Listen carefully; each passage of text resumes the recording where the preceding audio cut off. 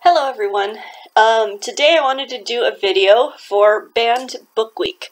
So this week, I think the 22nd to the 28th, is Banned Book Week. So I thought I'd share my top 3 banned books that you should read. On a side note, Banned Book Week is it's for people to read books that have been challenged or banned. So if a book is challenged, that means that someone went to a library or bookstore and says, hey, I don't think you should have this book on your shelf. If a book is banned, then that means the library or bookstore actually took it off the shelf. So just many different parts of the country have just different books that they've taken off the shelves just over the years. So here we go. So the first one is Ray Bradbury's Fahrenheit 451. This is a story about a guy named Montag, and he lives in a world where books and writing are banned, and they get burned. And this is a fairly short story, and it just goes into what happens to Montag when he actually steals a book and starts to read it.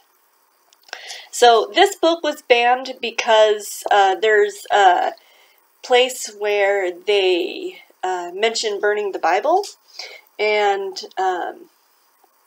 so a couple places have banned it. The reason why you should read it is because not only is this a good story, but it also makes you think about censorship, media censorship, and things like that, like what society is saying you should read, what society is saying you should think. So it's very, just very well written. I watched the movie, I think there's like a 1970s movie a long time ago, and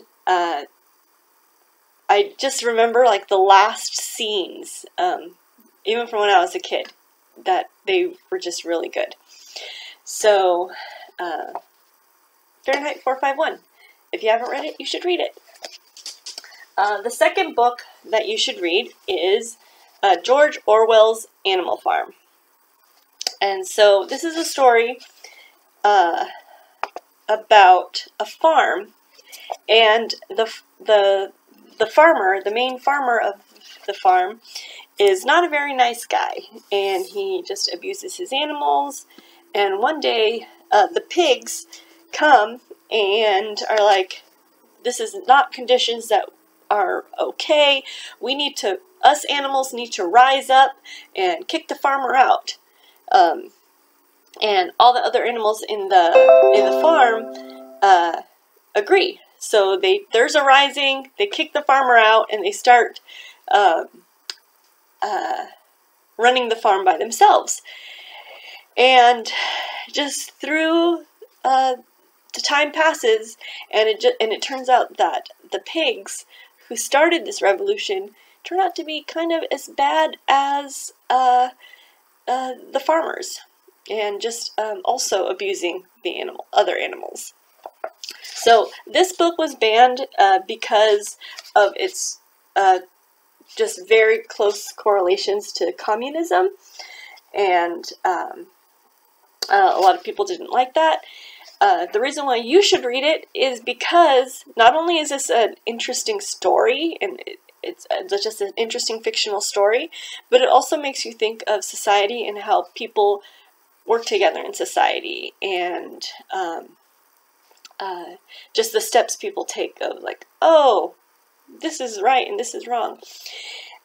It's just very interesting. I read this many years ago, and it's a very good story. I watched the cartoon when I was a kid, and that one was, there's still images from the movie that I still remember from Animal Farm. So definitely some that you should read. And the third book is one of my favorites, is Harry Potter. If you have not read the Harry Potter books, you should definitely try. This book was banned because they're witches and wizards, and they go to school. And so a lot of people were like, oh, witches and stuff are not okay. Kids are reading about them. But when you read the whole Harry Potter series, you find out that it's more than just witches in school and stuff like that. There's more storylines of friendships, mystery, battling against evil, things like that. So those are some of the reasons why you should read it. This book, the whole series is so well written and so immersive. J.K. Rowling just did a very good job with that. So these are the top 3 books that you should read for Banned Book Week. So anyway, if you've read a banned book or any of these books, tell me which ones are your favorite in the comments below. Anyway, hope you enjoyed this very quick video. Like and subscribe, and I'll talk to you later. Thanks, bye.